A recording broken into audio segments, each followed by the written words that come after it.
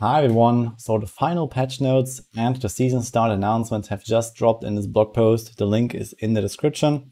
It is the 26th of August at 5 p.m. in the different time zones. So that was already the expected date for a while already, and now it's been confirmed. So next Friday we go and blast. Now there's a lot of changes in these patch notes here that just shake up a few things here from the PTR to the live server, and I want to go and unpack them for you. Also, here are the cosmetic rewards for the season if you are interested. So here's a pretty cool portrait frame, I believe. I really like that one. And also a very Elden Ring inspired pet, I guess, or so. Also the kind of hilarious. So if you want to grab those from the season journey. Hades Gift, I've already covered all the setups in a dedicated video. You can go check that out if you want to be prepared. We have the Raiment, UE, Waste, Tal Rasha, Roland, Helltooth, and Rathma. So Demon Hunter is the clear winner there. Barb is also pretty good. And I guess Tal Rasha is actually going to end up pretty solid. Now let's get into the actual changes for the final patch notes. First one is they have doubled the drop rate for the Angelic Crucibles. So this doesn't really mean much to most people because it was kind of hard to gauge the drop rates. But we know that it was dropping roughly 2.5 times as much as Ranadni's gifts.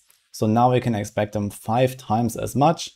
So that is actually a pretty solid amount. So I think when you're like doing typical like 2-3 minute speed farming now on like GR90 plus, you can expect somewhere in the range of like 3 to 8 crucible drops per hour. So that is a really big amount considering that there's only 3 different powers to get. And it's mostly like a optimization feature later on to try to get like really good rolls on an item. Because you use it on an item, it rolls one of the 3 powers and it makes it basically primal. So you can very easily get like a really good weapon, a really good like a ring that has an affix, or like an offhand that has an affix, and it will maximize all the stats. So this is really good news. It will make it very easy to get whatever you want. Most of these class-specific powers didn't change in the final patch notes, so I will cover them in a separate video, like go through all of them and the mechanics so they can be prepared for the season. I'm not going to talk about every single one now. I'm just going to talk about the changes. So here we have the Blast Hammer in red, but I don't think that this is actually changed. This seems like exactly the same as before, so I'm not really sure. But this one is actually quite interesting for the Crusader Fist of the Heavens. So it says now after casting Steed Charge, this effect occurs more rapidly for 5 seconds, which is exactly the duration you're going to have on Steed Charge most of the time with the set. And it sounds kind of cool now for like a speed farming build. For also T16 in particular, Fist of the Heavens is a really nice build for Crusaders. And depending on how rapidly this occurs, this could make Fist of the Heavens rather solid. So if this is like 2-3 times per second or so, then this is actually quite a good amount of extra hits. And you can probably move up like 5 to 10 tiers or so with this build. It's not going to be like ridiculous with those numbers, but this is just like some example. We have to see for the actual live release how good it is, but it will definitely make for a really cool speed farming build. I really like Fist of the Heavens. It's one of my favorite farming builds in the game actually. And since there's this Akkhan buff, this might be a really good build to farm with. Here's also a change to the Archangels. The first one was already on the PTR, so nothing really changed there. But here they have heavily nerfed the Angels, and that was kind of necessary to make them not able to clear GR 150 on their own. So the way this would have looked right now, Norfa has actually made a full setup for the 6 different leaderboards on a Crusader, one for every single set, using only the Angel power. And those would have been the strongest builds basically in the game, because you don't need any gear, you just go in with the Angels and clear 150. So now it's heavily nerfed to 33% of the previous value. I guess this is a typo here. And yeah, 33% is going to be pretty rough. So there might still be a very tiny chance that with like an insane run, you might be able to do it. But with 33%, it will be hard for sure. Like the boss fight alone is going to be like very long. You need like an insane rift that you can clear in like 5 minutes, and then you're going to like hammer away on the boss for a long time. Or you try to kill the boss like yourself with Stricken or so on some of those builds. But yeah, Crusaders has rather weak builds. So I don't really expect the Angels to be really useful anymore. And especially with their power being reduced so much, they're also not going to be included in, any other build that is not purely Angel focused now. So it's just trash, basically. So we'll see if someone manages to do and pull it off with like a full Angel setup, but I think it's very unlikely, at least. Demon Hunter seems to have no changes, so it's gonna be really strong.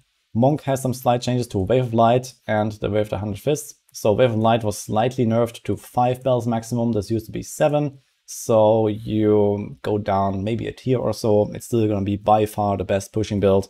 It's just super powerful, it's probably gonna clear like solo 150, day 3 maximum or so. So this is how good it is.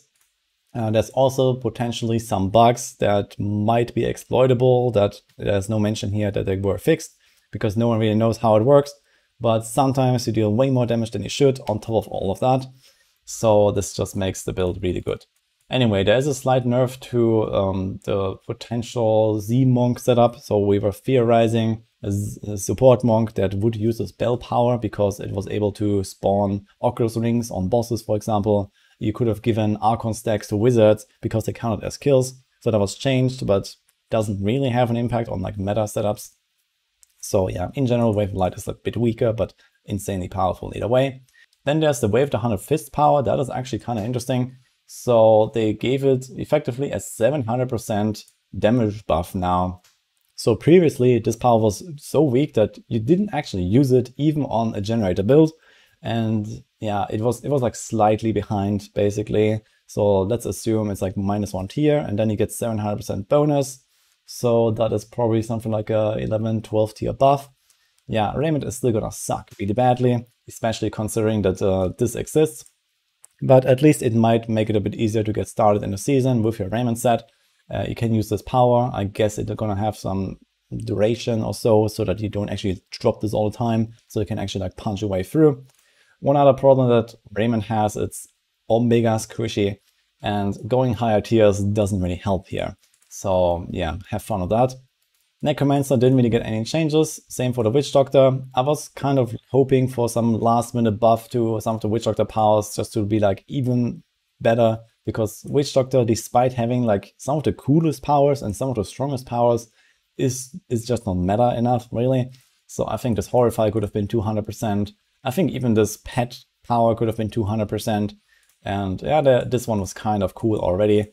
But yeah, it would have been nice to just get like a bit more juice here. But either way, especially Mundunugu with this Bogadile power is really fun. Here's like the Gargantuan build that you can play. The Horrify thing does help a bit on most other builds.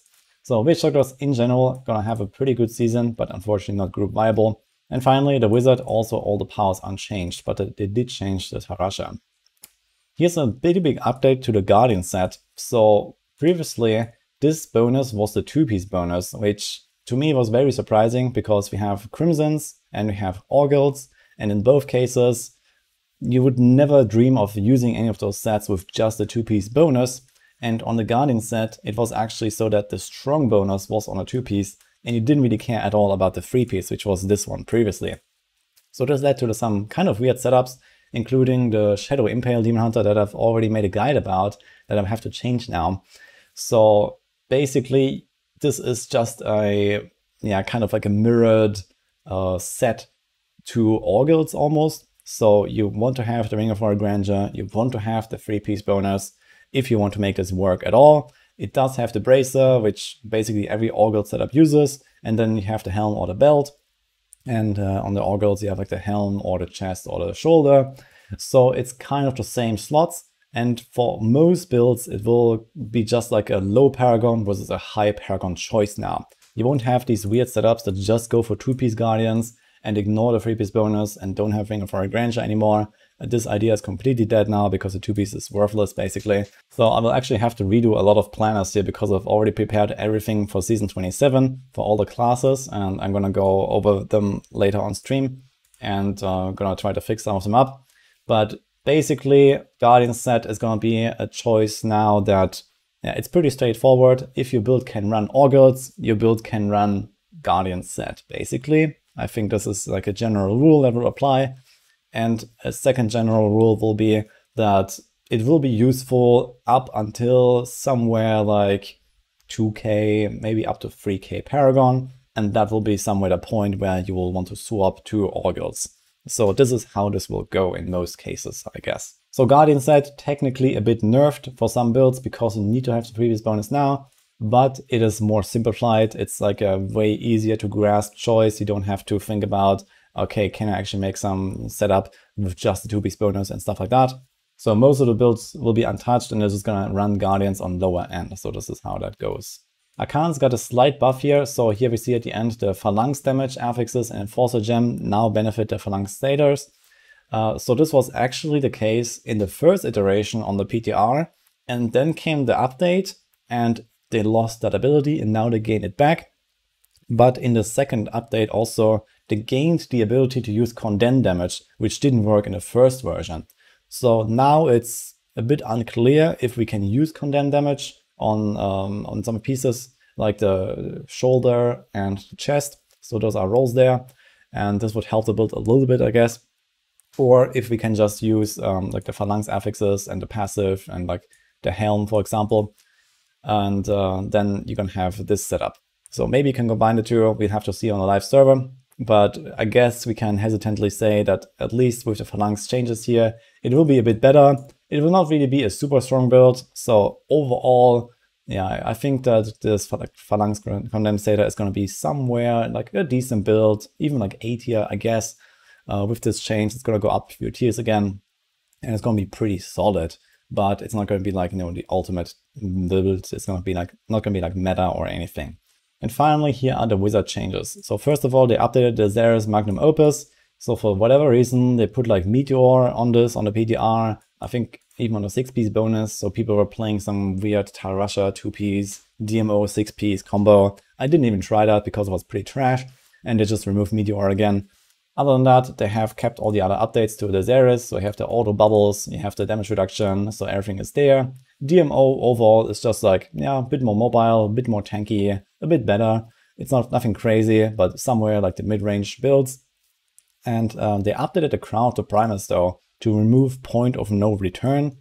So previously it gave you all runes, and now it doesn't give you this one. And that is actually a very good change, I believe. So this allows you to actually, like, you know, play the game with Crown of Primus. So Point of No Return, if you don't know, gives you a 5-second stun when enemies enter the slow time. And the problem was that, yeah, it just ruined pulling, basically. Like, you couldn't pull enemies together. You couldn't really use this item. And now you get like a bunch of really nice effects with like extra attack speed, extra damage reduction, extra slow. So Crown of Primus is a pretty solid choice overall without this rune now. So this might be included in some of the DMO setups at least. And finally comes a Tal Rasha change that is actually quite interesting. So we have the Mempo of Twilight that is actually not marked red for some reason. And it says Meteor Shower rune is applied to all casted meteors and deals 400% extra damage. I suppose the 400% extra damage applies to all meteors, not just the casted ones, because else you would have basically only visual clutter from the 2-piece bonus. It's already going in that direction, because it seems this Meteor Shower rune will only work for self-cast meteors. It specifically says casted, so I don't think that the triggered meteors will have that. Otherwise you would have insane amounts of screen clutter, like 50 meteors every single second, or even hundreds. So it could get really crazy, and I believe this will only apply to self-cast to kind of like keep it, you know, on a bearable level. Now this 400% damage buff is pretty nice. That's around 10 tiers or so. Plus you get Meteor Shower. So what this means is that the Deathwish setups and the Akkhan setups are both dead now. And as far as I'm aware, this was the original intent of changing Tal Rasha. So I was expecting some change that would kill Deathwish and Akkhan, and I guess here we are. And we have, yeah, a pretty powerful Tal Rasha set now. It's probably like overall a buff of something like 15 tiers or so from what we have seen on the PTR. I've played such a Meteor Shower self-cast version on the PTR already, as you can see here. I was just spamming the Meteor skill and then everything else was automated, proccing the other meteors and just giving me extra damage. And now I guess you would not run Meteor Shower anymore, but instead most likely the Cold Rune. And the Cold Rune, first of all, does like around 2.5 times damage of the Meteor Shower impacts. So the impacts are just going to be bigger. And it also has a ground effect that does a bit of damage. So that is also quite helpful, and I'm not sure if this can stack. So yeah, overall, you're going to do quite a bit more damage from that. And it's going to change around the Meteor self-cast rune to cold, and then the familiar from cold to fire to get all the elements. So this is kind of the setup that I imagine here right now. And overall, I expect that this would be like a 15 tier buff to Tal Rasha, which is going to make it fairly solid. So you have to imagine this would be like 137 right now, for example. And you see how I'm actually annihilating this 122. So if you go forward, yeah, I cleared this in like 9 minutes or something. Just like some random rift. The boss damage is really good on this build, so it's not that crazy to go higher. And, you know, not gonna get like hard stuck on the Rift Guardian because they have pretty good single target. So it might actually end up like a pretty solid build now. We have to do the exact math, but I also expect it's gonna land at least somewhere in A tier or so with those changes. The funny part about this is theoretically can even do some kind of Meteor Shower plus Star Pact combo, but I think this is just gonna be like all over the place. You know, the Star Pact is really relying on doing this one, you know, very targeted nuke impact in one place when you have everything stacked up and air damage and stuff like that. So I don't really expect that to work very well.